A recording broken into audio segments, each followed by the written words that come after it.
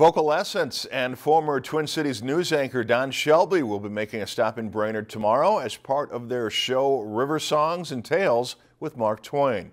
The Chalberg Theater at Central Lakes College will host the group of singers along with Mark Twain, who is played by Shelby. The 90-minute show will be full of songs and stories about the mighty Mississippi.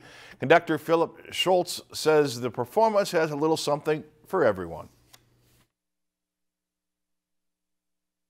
You have the interaction between Huck and Jim. You know, there's that racial play there. There's a social economic status. There's so many issues that are still relevant to this day, you know, right versus wrong.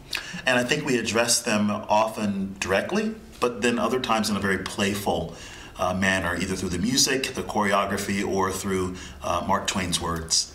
River Songs and Tales with Mark Twain will take place on Saturday at 7:30 at night.